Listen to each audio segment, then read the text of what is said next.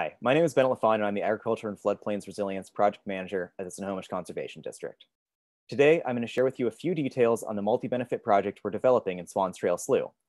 This is a project which shows how we can leverage landscape-scale opportunities to simultaneously benefit agriculture, fish habitat, and flood protection. Drainage Improvement District 13 is a narrow district nested between the Snohomish River and the largely developed Phobes Hill uplands. Just over 400 of the 580 total acres in the district support commercial agriculture, primarily growing hay and silage, as well as supporting cattle, small livestock, vegetables, fruit, agritourism, and other small enterprises. Swans Trail Slough is part of a drainage system managed by DD13, which maintains a system of ditches, river levees, and a pump station. The slough is a natural drainage that collects water off of the uplands and flows south to north along a sliver of farmland north of the old railroad grade. The railroad grade separates the slough from a system of managed ditches that drain most of the farmland in the district. These two systems meet up approximately halfway up the district. The water from both systems gravity drains into EB Slough through a 6-foot diameter tide gate when the water level in EB Slough is lower than Swans Trail Slough. When the water in EB Slough is high due to snowmelt or storms, the district runs its 12-inch diameter fish-friendly pump to move water out of the district, primarily in the spring. Changing weather patterns are likely to triple the frequency of floods in the area at the 17-foot stage, which can overtop levees, flood structures, and require risk management such as livestock evacuation. Despite being 8 miles upriver, Swans Trail Slough is tidally influenced due to the low river gradient. Because of this, sea level rise may further exacerbate flood issues.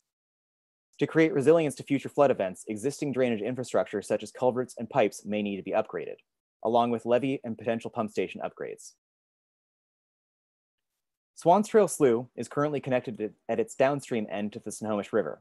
A landowner on the slough's upstream end is interested in turning much of his forested property into habitat. This area of the slough could serve as essential rearing habitat for trout and salmon with some improvements. As well, fish are currently able to enter agricultural drainage system. Not only are these ditches terrible for fish, but fish presence causes permitting issues for farmers trying to maintain ditches. SCD has been working with DD13 to develop a plan to maximize the habitat benefits of the slough and improve drainage to the district. Our partners have vetted and backed this project as an ideal example of a multi-benefit project. SCD is working with Cardno to model alternatives which will separate out fish systems, increase drainage, and take advantage of the slough to develop new habitat. Increased habitat north of the railroad grade may provide additional flood storage. Cardno is exploring 3 concept alternatives, with the intent to present alternatives to landowners in the spring of 2021. When future landowners select a preferred alternative, Cardno will develop it to a 30% design. Future Floodplains by Design funding is intended to bring this project to implementation. Cardno's 3 proposed alternatives explore different ways to split habitat and agricultural drainage systems. Solutions focus on levee improvements, ditch pluggings, culvert upgrades, pump relocation, and changes to outlets to the Snohomish River. Ideal scenarios may also include a downstream connection to former DD6, opening up significant wetland space as rearing habitat, and an upstream connection, increasing fish access and hydraulic conveyance. For the sake of time and this presentation, we'll focus on alternatives 3 and 4, the most extensive upgrades, to give you an idea of what might be possible.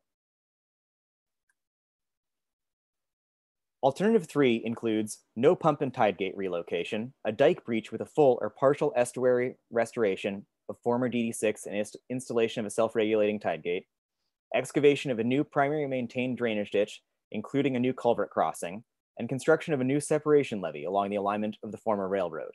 Most importantly, it also includes aquatic isolation of Swans Trail Slough as habitat for juvenile salmonids and other riparian flora and fauna, as well as an extension of Swans Trail Slough as a wall-based channel for improved wetland and aquatic rearing habitat. Alternative 4 can be added to any alternative and outlines an upstream flow connection with a self-regulating tide gate from the main Snohomish River channel to the southeast corner of DD13.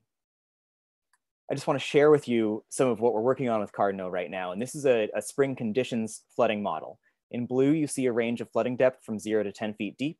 The yellows, reds, and greens are elevations, and the black lines are the modeling grid with varying levels of resolution.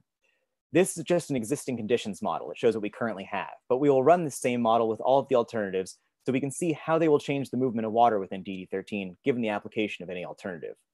We're really excited to use these tools to share the possibilities in DD13 with stakeholders.